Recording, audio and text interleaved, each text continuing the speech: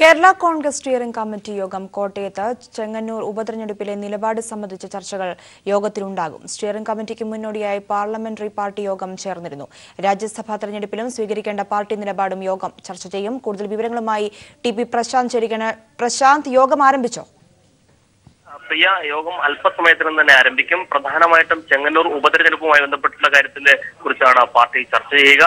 മാത്രമല്ല, ഉപതെരഞ്ഞെടുപ്പിൽ പ്രത്യേകിച്ച് ശക്തമായ ഒരു മത്സരം നടക്കുന്ന ചെങ്ങന്നൂരിൽ കൃത്യമായിട്ടുള്ള വോട്ടുകൾ, അതായത് ഒരു മുന്നണിയുടെ വിജയപരാജയങ്ങൾ നിർണ്ണയിക്കാനുള്ള കൃത്യമായ വോട്ടുകൾ തങ്ങൾക്ക് പക്കലുണ്ട് എന്നുള്ളതാണ് മാണി ഗ്രൂപ്പിന്റെ അവകാശവാദം.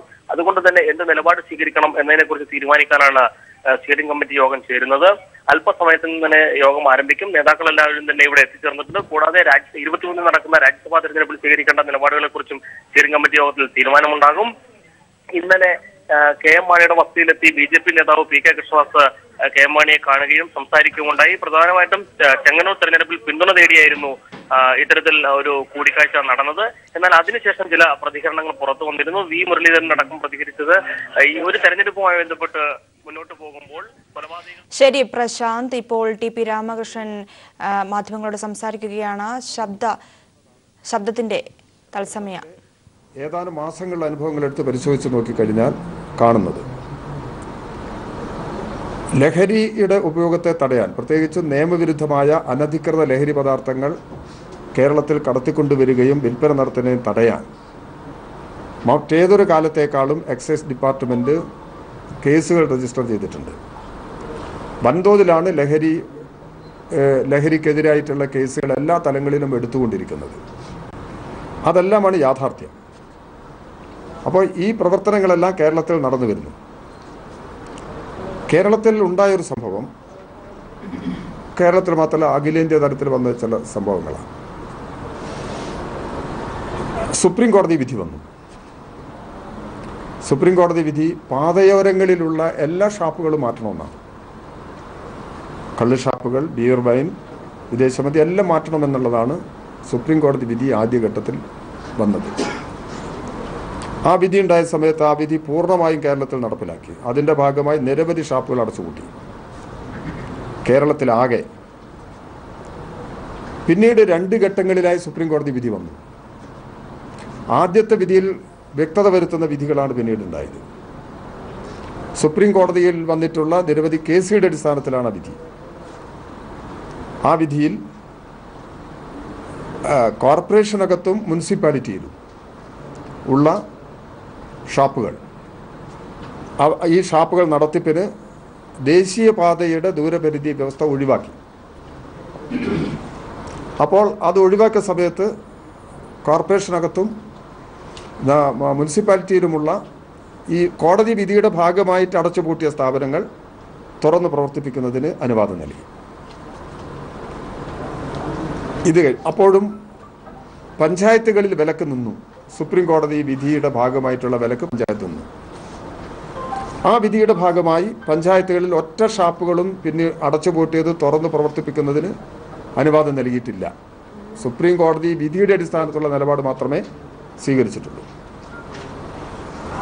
അപ്പോൾ ഇത് വന്നപ്പോൾ ഇപ്പോൾ ഈ കഴിഞ്ഞ ഏതാനും ദിവസങ്ങൾക്ക് മുമ്പാണ് സുപ്രീം കോടതി വിധി വന്നത്. പഞ്ചായത്തുകളുടെ കാര്യത്തിൽ ഈ കോർപ്പറേഷനും മുനിസിപ്പാലിറ്റിക്കും ബാധകമാകുന്നത് പോലെ തന്നെ പഞ്ചായത്തുകൾക്കും ബാധകമാകത്തക്ക നിലയിലുള്ള നിലപാട് സ്വീകരിക്കണം. ഇതിൻ്റെ അടിസ്ഥാനത്തിൽ ഈ സുപ്രീം കോടതി വിധിയുടെ അടിസ്ഥാനം, ആ വിധി വന്ന ഉടനെ തന്നെ നടപടി, അതിൻ്റെ എല്ലാ വശങ്ങളും പരിശോധിച്ചു. എക്സൈസ് ഡിപ്പാർട്ട്മെൻറ്റ് പൊതുവെ ഈ കാര്യങ്ങളെല്ലാം പരിശോധിച്ച് ഗവൺമെൻറ്റിലേക്ക് റിപ്പോർട്ട് വന്നു. അതിൻ്റെ എല്ലാം അടിസ്ഥാനത്തിലാണ് ഇപ്പോൾ ഗവൺമെൻറ് ഒരു ഉത്തരവ് പുറപ്പെടുവിച്ചത്. ആ ഉത്തരവ് പ്രകാരം സുപ്രീം കോടതിയുടെ വിധിയുടെ ഭാഗമായി പഞ്ചായത്തുകളിൽ പൂട്ടിയിട്ടുള്ള ഷാപ്പുകൾക്ക് മാത്രമേ, നേരത്തെ തുറന്ന് പ്രവർത്തിച്ചത് UDA ഗവൺമെൻറ് കാലത്ത് തുറന്ന് പ്രവർത്തിച്ചത്, LDA ഗവൺമെൻറ് വന്നതിന് ശേഷം തുടർന്നത്, സുപ്രീം കോടതി വിധിയുടെ അടിസ്ഥാനത്തിൽ അടച്ചുപൂട്ടിയത്, അത്തരം ഷാപ്പുകൾക്ക് മാത്രമേ തുറന്ന് പ്രവർത്തിപ്പിക്കുന്നതിനുള്ള അംഗീകാരം അനുവാദം നൽകിയിട്ടുള്ളൂ. അതാണ് പുതിയ ഉത്തരവ്. ആ ഉത്തരവിൻ്റെ അടിസ്ഥാനത്തിലാണ് പഞ്ചായത്ത് എല്ലാം വലിയ തോതിൽ ഷാപ്പുകൾ തുറക്കാൻ പോകുന്നു എന്നുള്ള ഒരു നിലപാട് പറഞ്ഞിട്ടുള്ളത്. ഈ വിധിയുടെ അടിസ്ഥാനത്തിൽ കേരളത്തിൽ ഇപ്പോൾ തുറക്കാൻ ഉത്തരവ് ഇട്ടിട്ടുള്ളത്, ഇത് ഉത്തരവിട്ടിട്ടുണ്ടെങ്കിലും ഓരോ ഷാപ്പിൻ്റെയും നില പരിശോധിക്കും.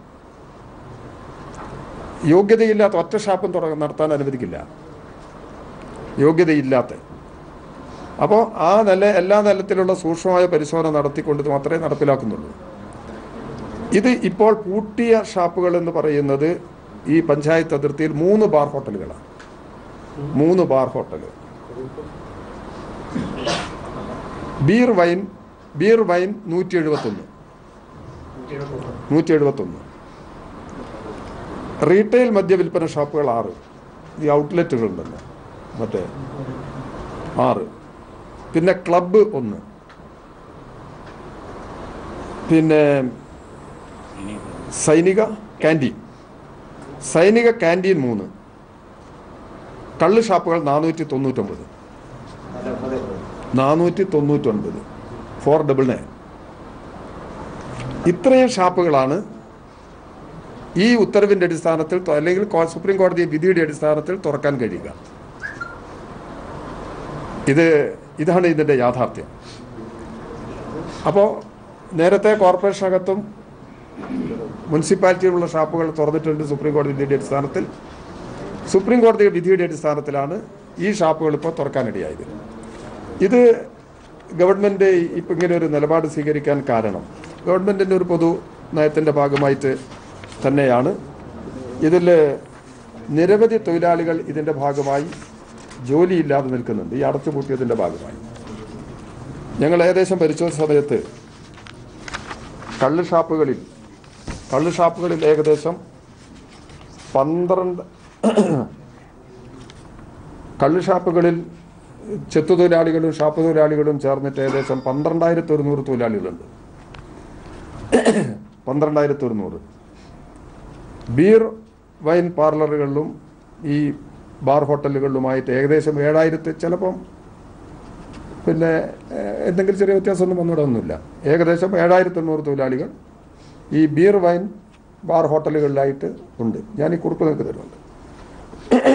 ഇത്രയും തൊഴിലാളികൾക്ക് ഈ പഞ്ചായത്തുകളിൽ നടന്നു കിടക്കേണ്ട ഭാഗമായി തൊഴിലില്ലാതായിട്ടുണ്ട്. എത്രയോ മാസങ്ങളായി അവർക്ക് തൊഴിലില്ലാതെ നിൽക്കുകയാണ്. അത്തരമൊരവസ്ഥാവിശേഷമുണ്ട്. ഈ സാഹചര്യത്തിലാണ് ഷാപ്പുകൾ തുറന്ന് പ്രവർത്തിപ്പിക്കുന്നതിന് വേണ്ടിയുള്ള നടപടികൾ സ്വീകരിക്കുന്നത്. ഞാൻ കേരളത്തിന് ഉറപ്പ് നൽകുന്നത് ഒറ്റ പുതിയ ഷാപ്പുകളും ആരംഭിക്കില്ല. ഈ അടച്ചുപൂട്ടിയ ഷാപ്പുകൾ തുറക്കുക എന്നുള്ളതല്ലാതെ ഈ ഉത്തരവിൻ്റെ മേലെ ഒറ്റ പുതിയ ഷാപ്പുകളും അനുവദിക്കുന്ന നിലപാടില്ല. ഒരു ഷാപ്പ് നേരത്തെ ഇവിടെ പ്രവർത്തിച്ചു വന്നതാണ് പൂട്ടിയത്.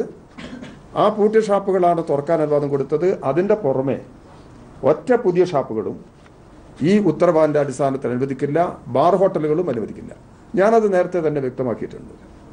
കഴിഞ്ഞ ദിവസം ഇത് വിവാദമായി വന്ന സമയത്ത് തന്നെ മീഡിയസ് എന്നെ നോക്കിയ സമയത്ത് ഞാനത് പറഞ്ഞിട്ടുണ്ട്. ഇതാണ് ഈ കാര്യത്തിലുള്ള ഗവൺമെൻറ് നിലപാട് ഉള്ളത്. ഇതിൻ്റെ തെറ്റിദ്ധാരണ തെറ്റിദ്ധാരണ ഉയർന്നു വന്നിട്ടുള്ള കേന്ദ്രങ്ങളെല്ലാം ആ തെറ്റിദ്ധാരണ ഒഴിവാക്കണമെന്നുള്ളത് ഞാൻ ഗവൺമെൻറ്റിന് വേണ്ടി അഭ്യർത്ഥിക്കുകയാണ്.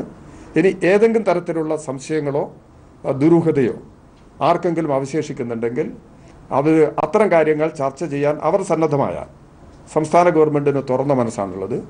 ഈ കാര്യങ്ങളെക്കുറിച്ച് ആരുമായും ചർച്ച ചെയ്യാൻ ഗവൺമെൻറ് സന്നദ്ധമാണ്. അപ്പോൾ അതാണ് ഇതിൻ്റെ ക്ലാരിഫിക്കേഷന് വേണ്ടി ആരുമായിട്ടും ചർച്ച ചെയ്യാൻ തയ്യാറാണ്. എന്തെങ്കിലും അവ്യക്തതയോ അതുപോലുള്ള പ്രശ്നങ്ങളുണ്ടെങ്കിൽ അതിനെല്ലാം പരിഹാരമുണ്ടാക്കി പോകുന്ന നിലപാട് ഈ കാര്യത്തിൽ ഗവൺമെൻറ് സ്വീകരിക്കും. ഇതിൻ്റെ ഗവൺമെൻറ് ഒരു പൊതു നിലപാടാണ് ഈ കാര്യത്തിൽ ഞാൻ പറഞ്ഞിട്ടുള്ളത്. ഇത് നേരത്തെയും ഈ ഓർഡർ ഇറക്കുന്ന സമയത്ത് ഇത് തന്നെയാണ് നിലപാട്, ഇപ്പോഴും ഇത് തന്നെയാണ് നിലപാട്. അതുകൊണ്ട് ഏതെങ്കിലും തരത്തിലുള്ള പ്രതിഷേധമോ അല്ലെങ്കിൽ എന്തെങ്കിലും അഭിപ്രായ വ്യത്യാസമോ ആരെങ്കിലും പ്രകടിപ്പിച്ചു കഴിഞ്ഞാൽ അവരുമായി ചർച്ച നടത്തി. മദ്യനയത്തിന്റെ പേരിലുള്ള വിവാദങ്ങൾ അടിസ്ഥാനരഹിതമെന്ന് എക്സൈസ് മന്ത്രി TP രാമകൃഷ്ണൻ. പുതിയ ബാറുകൾ തുറക്കില്ല എന്ന് അദ്ദേഹം ആവർത്തിച്ചു പറഞ്ഞിരിക്കുകയാണ്. യോഗ്യതയില്ലാത്ത ഒറ്റ ഷാപ്പുകളും തുറക്കില്ല എന്ന് അദ്ദേഹം പറഞ്ഞിരിക്കുന്നു. സുപ്രീം കോടതി ഉത്തരവനുസരിച്ച് പഞ്ചായത്തുകളിൽ പൂട്ടിയ ബാറുകൾക്ക് മാത്രമേ തുറന്ന് പ്രവർത്തിക്കാനുള്ള അനുവാദം ഉള്ളൂ എന്നും അദ്ദേഹം പറഞ്ഞിരിക്കുകയാണ്.